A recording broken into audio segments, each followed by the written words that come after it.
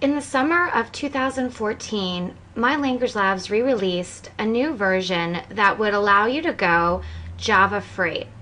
If you did not upgrade to the 2014 summer re-release or are using a new edition that was released in the summer of 2014, we have a way for you to switch the Java activities that are in your current courses prior to 2014 summer release and be able to swap out those activities that were Java-based with Java-free based activities.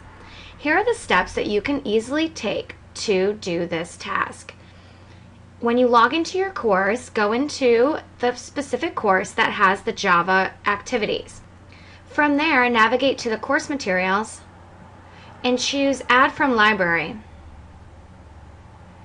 One of the first steps you should do before importing in your Java-free activities is to go through the course and delete the activities that do require Java. These typically are any readiness check activities found in any chapter and some select student activities manual or e-text activities. To do that, simply go into the course and on the right-hand side under My Course, select a chapter. And for instance, for the readiness check, go in and remove readiness check for chapter 1, select it, and you could either highlight and choose remove under the options menu or click the remove button in the toolbar. Click OK. And now that readiness check activity has been removed. Repeat this step for the additional chapters. In addition, go into any of the student activities manual or e-text activity folders and remove any of those activities as well, doing the same steps. Once you've removed these activities, you can then now add the Java-free versions. Under the Add from Library area of the Course Materials library, use the Change Source option towards the top of the page and choose the Shared Library at the bottom of the list. This is where we have imported in all the Java-free content for that particular title. Click and open the Java-free folder, and you'll notice it'll be broken down into two areas, readiness checks and then any of the activities that are now Java-free. You can also refer to this list if you need a quick reference onto which activities need to be removed from the right-hand side.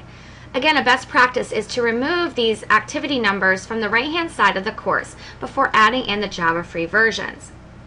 To add in any of the Java-free versions, open up the readiness check and then select that particular readiness check on the right-hand side. Select the readiness check, for instance for chapter 1, and then click Add. Add to the Course Materials library by clicking Add and Close. And now you have moved in the Java-free version of the readiness checks into your course. This Java-free version will now be available to assign to your students and have your students take Java-free. Repeat these steps for the additional readiness checks and also for any of the activities that would require Java that are now Java-free. This concludes how to move Java-free content into a course that was not in the 2014 summer release or 2014 released title.